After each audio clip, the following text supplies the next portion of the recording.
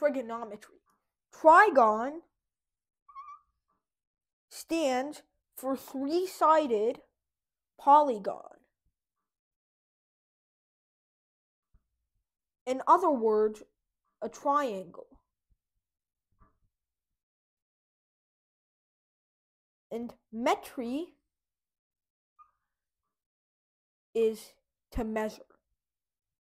Trigonometry explains the relationship between angles and their corresponding opposite sides. Today we're going to look at how to name a triangle and what the two most famous ratios for a triangle are. Okay, so the angles are uppercase, the sides are lowercase.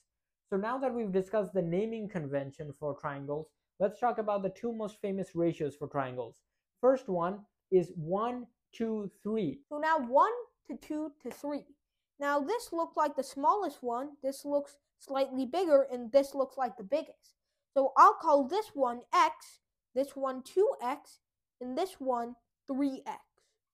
So we know that since each triangle has an angle sum of 180 degrees, x plus 2x plus 3x, and we know they're these because of this ratio, must be equal to 180.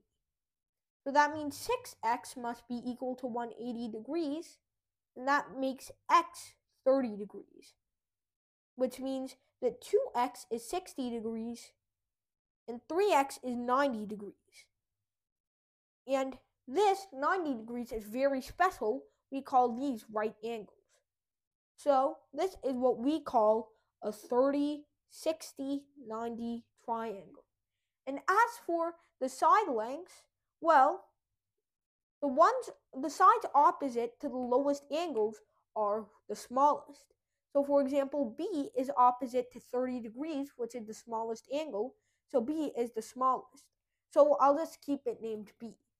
Now, A is slightly bigger because it is opposite to the angle 60 degrees, which is slightly bigger than 30 degrees. So in the case of a 30, 60, 90 triangle, A is equal to exactly B times the square root of 3. And then C is the biggest because it is opposite to the biggest angle, 90 degrees, which makes it a total of 2B, or twice B's length. So multiply the first number by x, that gives you 1x. Multiply the second number by x, that gives you 1x. Multiply the third number by x, that gives you 2x. If I add these up, it should give me 180 degrees. Now I just add these up.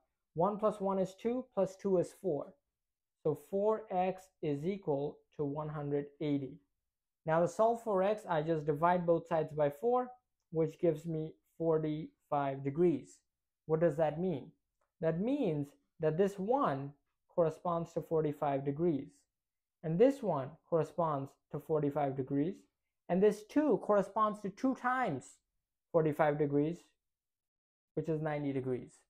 Now let's put these angles into our right triangle. So of course the 90-degree angle goes right here, and then the two 45-degree angles, they're right here. Now those are the ratios between the angles of this right triangle. What are the ratios between the sides? Well, for a 45-degree right triangle, it's very simple. Since you have two angles that are the same, the two sides are also going to be the same. And then you just use Pythagorean theorem to find out that if this is x and this is x, then the hypotenuse is just x root 2.